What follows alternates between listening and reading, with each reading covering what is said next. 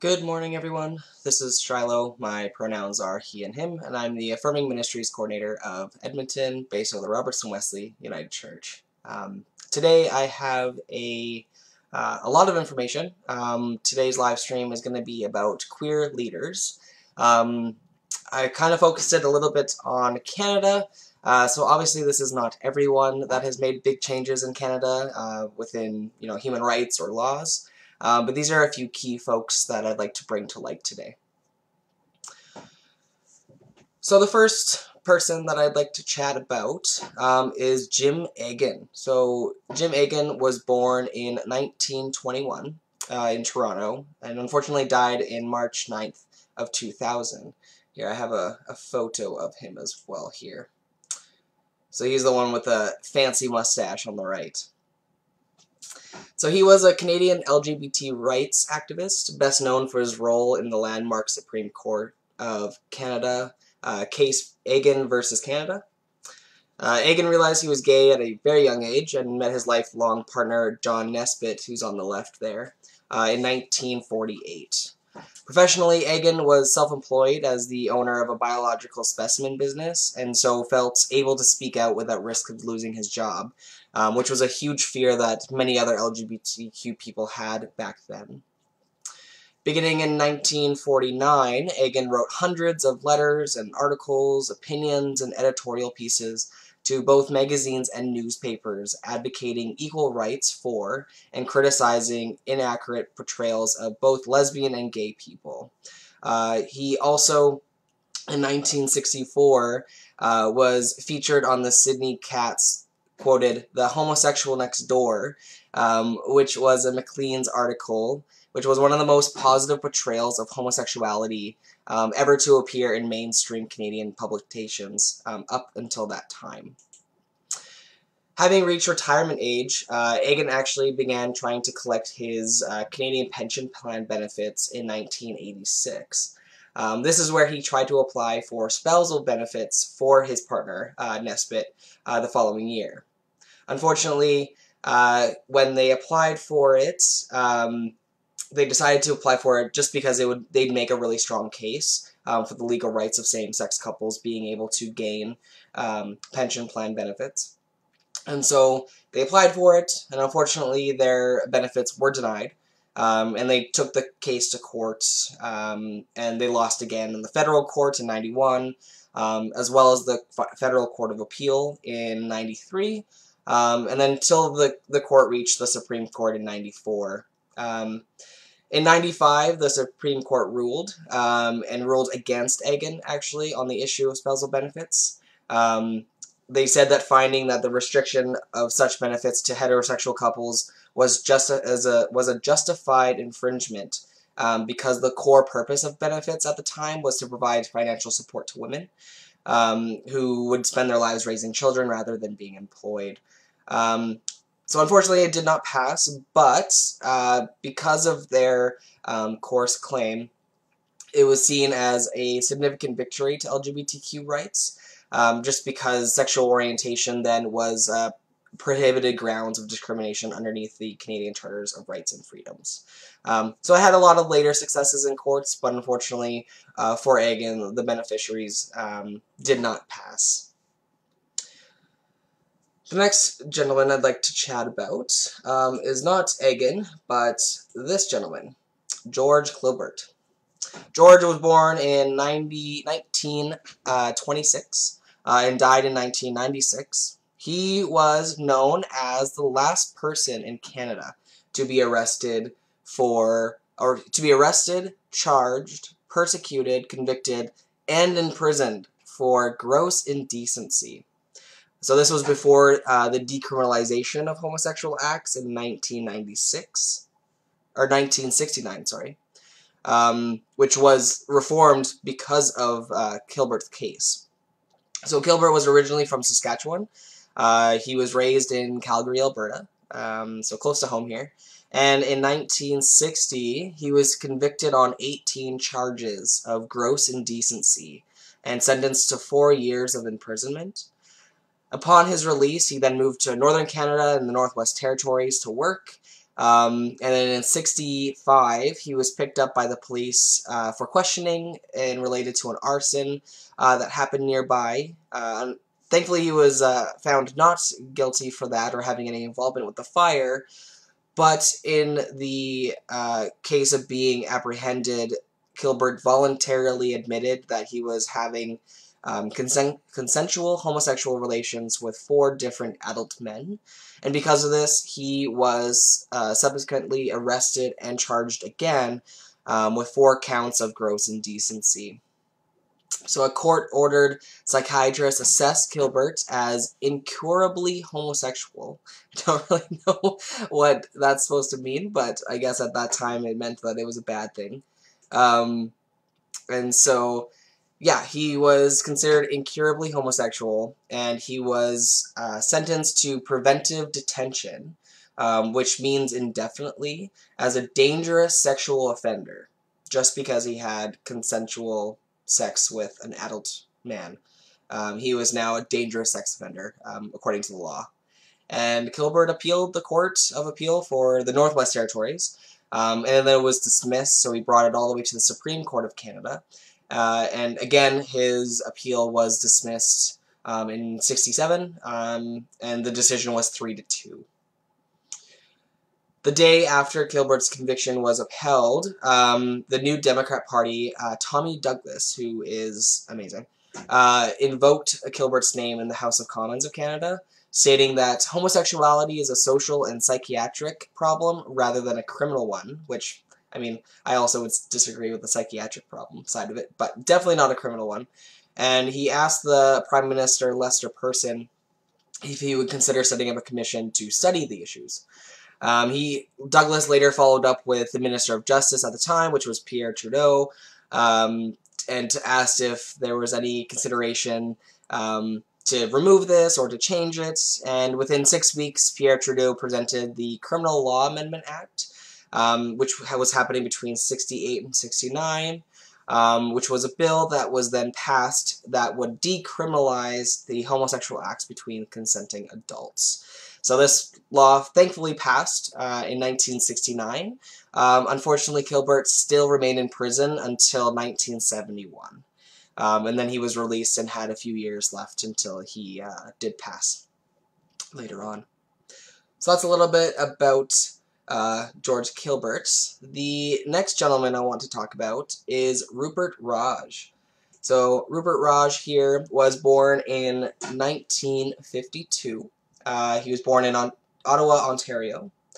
Raj was a Canadian of Indian and Polish descent, and he was a well-known trans activist and considered himself as a transgender man. He's worked a lot since his own gender transition in 1971. And he's been recognized a few times with several different awards, such as his inclusion in the Natural Portrait Collection of the Archives, or Archives. It's Archives with a Q, so it's a little queer innuendo there, which is the Canada's LGBTQ2+ archives.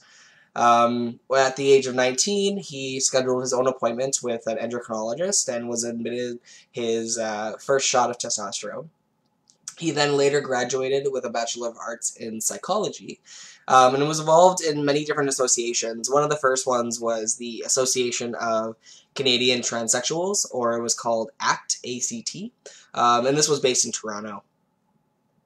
Raj also continued his activism by starting a petition to get Ontario to cover, sex reassignment surgeries, or gender confirmation surgeries, which is what they're called now, through the provincial health insurance plan. And unfortunately, that was very unsuccessful at the time. And later on, in 1978, he decided to start an organization for trans people, including trans men and women, as well as cross-dressers. This was called the Foundation of the Advancement of Canadian Transsexuals, or FACT, F-A-C-T. And the organization's letter, the organization's newsletter was a gender review called A Factual Journal. And in 1981, Raj decided to focus on the unique specific needs of trans men, which at the time there was very few advocacy groups just for trans men in particular, just because one, there wasn't many trans men, and as well as just with male privilege within the trans masculine community, a lot of them were able to pass and live stealth, and so there was not really a need for it, but he decided to do one, and I'm glad he did, because there is definitely some needs that the trans masculine community also needs as well. One of the next people is actually very close to home, so many of you probably already know her, or are aware of her presence. So this is Marnie Panis. So Marnie was born in Camrose, Alberta, and she currently resides here in Edmonton. She is a Canadian LGBTQ activist and identifies as a transgender woman. And she's campaigned all over Canada for LGBTQ causes. She's right now is the diversity and inclusion professional, and she's dedicated to creating safe and welcoming and inclusive environments, especially for the LGBTQ2S+ population at large. And she does this through educating through public and private organizations, different types of levels of government and departments, as well as healthcare, educational institutions, corrections, and law enforcement. Most recently, she was a member of the LGBTQ Apology Advisory Council, which helped draft the apology that Prime Minister Justin Trudeau delivered in the House of Commons on November 28th, 2017. So that was just about almost 3 years ago, which was an apology towards the LGBTQ2S+ people in Canada for the discrimination and injustices faced by this community as a result of federal legislation, policies, and programs that were in place. She was also part of the work that led to the gender identity and gender expression being added to the protected grounds of discrimination. Also in the Alberta Human Rights Act, she was part of the expert panel that assisted in developing some of the guidelines to support school boards and in Alberta to create policies that created a lot of safe and welcoming environments for students, families, staff, and everyone involved. And lastly, she recently provided a testimony to the Standing Senate Committee on Legal and Constitutional Affairs. Here she was doing this for support of Bill C-16, which many of you probably are familiar with, as this was really recent, which is Bill C-16 is the act to amend the Canadian Human Rights Act and the Criminal Code of Canada to include gender expression and gender identity. And this happened in 2017. So she's very common around the city. She's a great advocate. I've met her many times, and she's just very lovely. So I hope at some point you all get a chance to say hi and meet with her. One of the next groups of people, I'm going to say groups because there's two. There's two folks here that many of you probably know if you listen to the radio. These two are probably one of my favorite bands. They're called Tegan and Sara. Many of you probably are familiar with them. They're all over the radio. They're very popular in the pop genre. They were both born in 1980 in Calgary, Alberta, again also close to home. Tegan and Sara Quinn are identical twin sisters who formed a Canadian indie pop band back in 1998. Both of them are musicians, songwriters, and can use a multitude of different types of instruments. They both live in Vancouver, BC, and are openly out as gay. Tegan and Sara are actively politically and socially engaged. They are both advocates for LGBTQ equality, as well as music education, literacy, and cancer research. In 2012, they appeared on the cover of Under the Radar magazine's protest issue. They were both photographed holding a sign that read, quote, "The rights of the minority should never be subject to the whim of the majority," end quote. Also in Canada, they were actively supporting the Quebec students in their protest against the provincial government. In November 10th, 2016, rather than boycotting North Carolina for their HB2 bill, which is the House Bill 2, If many of you remember from back in 2016, this was the bathroom bills that North Carolina was doing, where they were trying to get folks to only enter bathrooms that had their sex assigned as birth. So for me, example, I was assigned female at birth, so if I were in North Carolina, the bill would have forced me to only enter in female washrooms because of my birth certificate. So that was a huge craze back in 2016, and so Tegan and Sara actually, instead of boycotting their concert in North Carolina, they decided to perform anyway at the Orange Peel and decided to donate all of their proceeds from that show to the Equality North Carolina, which was an organization there that was able to fight the legislation and not let it pass. They were also awarded the Outstanding Music Award at the GLAAD Media Awards, which is awesome because they were beating out high-profile musicians such as Lady Gaga and Elton John, which I think is just amazing. They're both amazing people.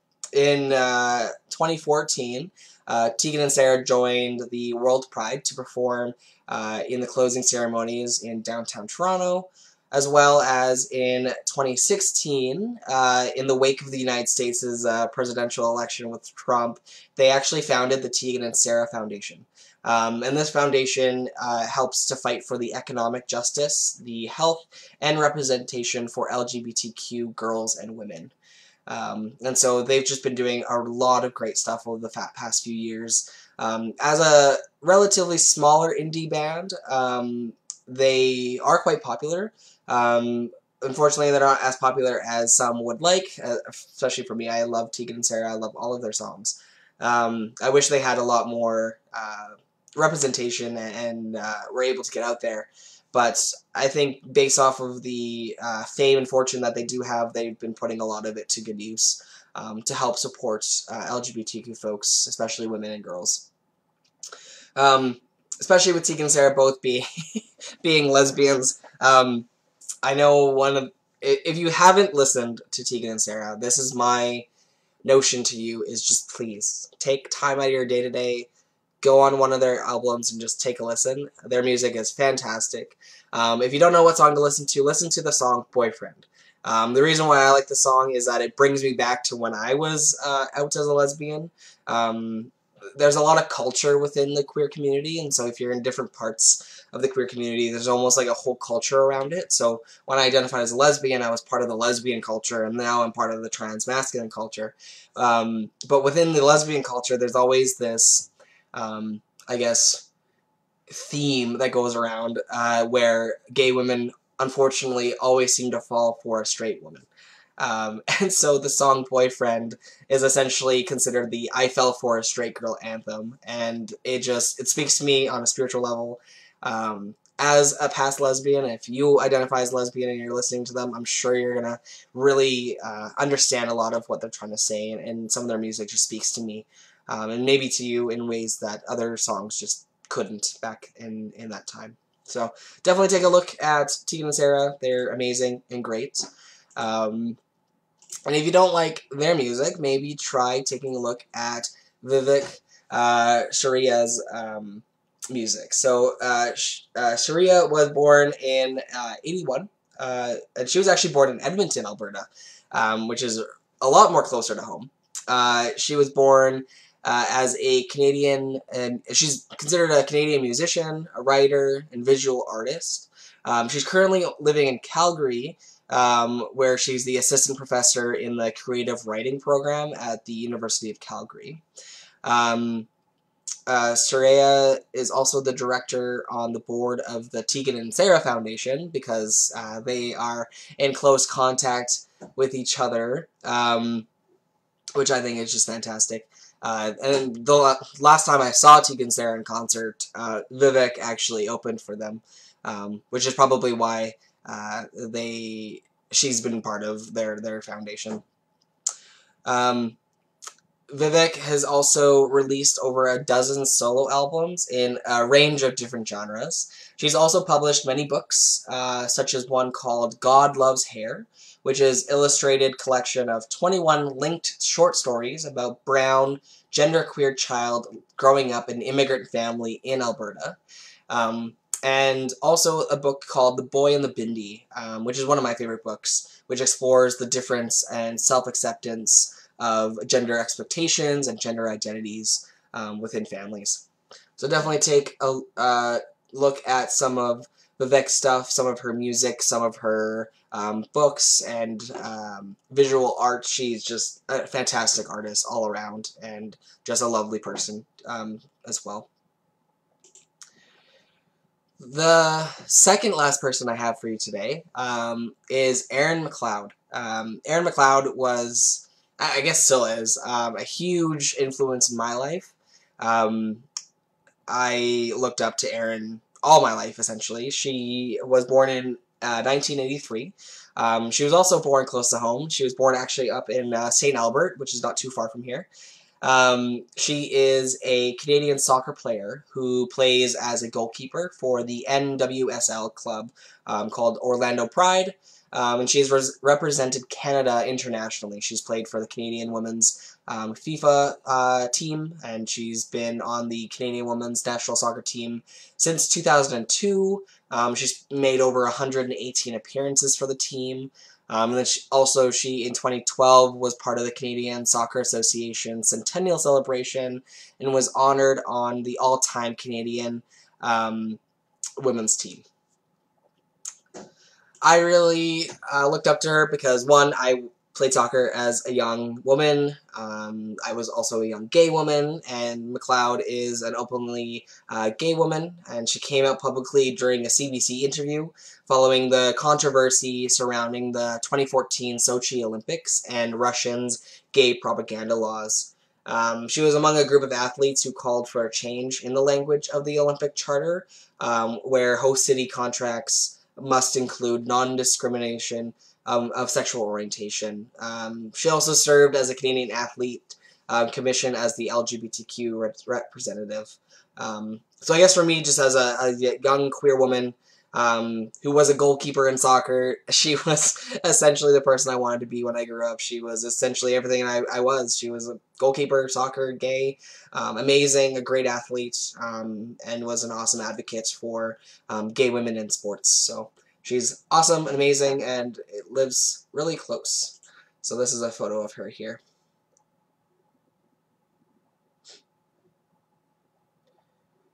Yeah, amazing shots. The next person, and the last person that I have to show for you guys today, is Delvin Vriend. Unfortunately, Delvin also was really close to home for me. As many of you know, I graduated from the King's University, which is why Delvin Vriend is so unfortunately famous.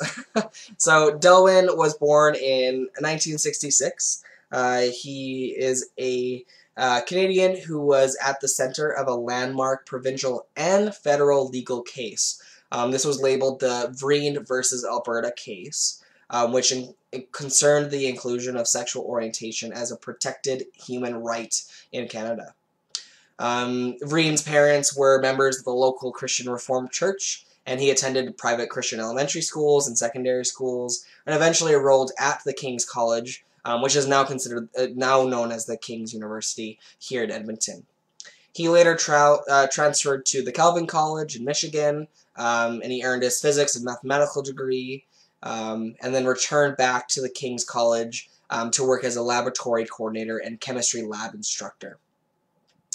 He worked at the King's College at the time for about 3 years, and in 1991, Vriend was open with his congregation about being in a same-sex relationship, which unfortunately led to his firing because his sexual orientation was deemed incompatible with the newly created statement of religious belief that was adopted by the King's College. Vriend attempted to file a discrimination complaint with the Human Rights, with the discrimination complaint with the Alberta Human Rights Commission, but he was refused on the grounds that sexual orientation was not protected under the provincial's Human Rights Code. So he actually sued the Alberta government and its Human Rights Commission. So because of this, in 1994, Alberta ruled that sexual orientation must be treated as a protected class under human rights legislation, and that the provincial government appealed, and in 1996, the decision was overruled by the Alberta Court of Appeal. This is when the decision was then appealed to the Supreme Court of Canada, and that's why it's known now as the Reen versus Alberta case, who finally in 1998 said that the provincial governments could no longer exclude protections of individuals from human rights legislation based just solely on sexual orientation. Based on popular misunderstanding, the Vreen case was actually not against the King's College at the time, now known as the university. He did not sue King's at all. King's had nothing to do with it. The only thing that they did was fire Vreen. And because of that firing, that's when he applied to the Alberta Human Rights Commission, and then he sued Alberta, not the school. Yeah, and so the Supreme Court decision in the Vreen versus Alberta case has now been used by provincial cases all over Canada, and has helped against any bans of same-sex marriage or any bans of not having sexual orientation on any of the human rights commissions all over the country. And that's all thanks to Delwyn Vreen for suing Alberta, because the university that I went to decided to fire him. So Vreen's very close to home. When I was at King's, I actually did the King's first Pride Week, and it happened to be the exact 20-year anniversary of the Delwyn Vreen case. So that was a really historical moment, and I am lucky to say that the King's University has made a huge progression in where they were back in 91, and now to when I graduated in 2019.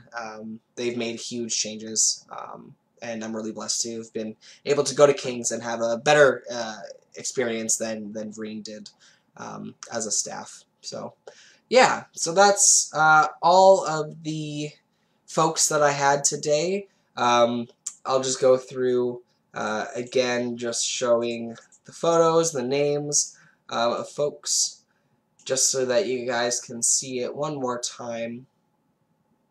So here we have Jim Egan, who again helped with the Egan versus Canada with the benefits for partners. We had George Clipper, who was the last person to be arrested in Canada for homosexual acts that was decriminalized in 96 or 69. We now also touched base on Rupert Raj, who was one of the first important transmasculine advocates who helped organizations for transgender folks such as ACT and FACT, and created safe spaces for transmasculine folks. There was also Marnie Panis, who we talked about, who is an Edmonton-based advocate who's helped all over Canada with a lot of the federal cases, as well as changes to human rights acts. She's also an educator for all the levels of government, education, healthcare, and law enforcement here in Alberta. We also touched base a little bit on Tegan and Sarah, who's really great artists and musicians, who I really love listening to, both from Calgary, Alberta, and has done so many things with their fame and wealth to shed information and education around LGBTQ folks, and helped provide foundations for LGBTQ women and girls. And their partner in crime, Vivek Shura, who's part of their foundation.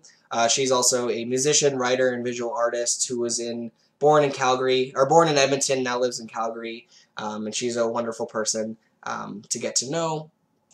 We also talked a little bit about Erin McLeod, who is one of the most important female Canadian soccer players, who is out as lesbian and helped change ways for queer women in sports. And lastly, we touched base on Delwyn Vreen, who made a huge impact on gay people all over Canada, making it illegal to discriminate based on sexual orientation, which I think is just fantastic. So all of these people are very important to me and are huge leaders in Canada and in Alberta and in Edmonton and surrounding areas. So all of these people deserve the recognition of the impact that they've had, not only for themselves and the people around them, but for generations to follow, including me, who have been able to live a great life of having, you know, my protections be safe and to live in a safe place and not to worry about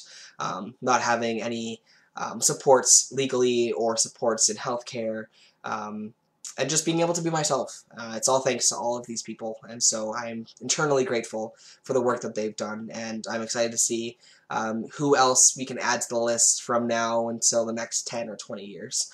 I'd love to see how far we come and how far we can go with making everything in the world equal and better for everyone.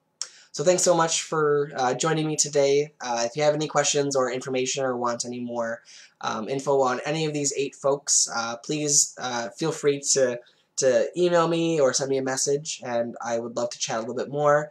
Hello, Melissa. Welcome for joining in. I'm glad that you were able to tune in.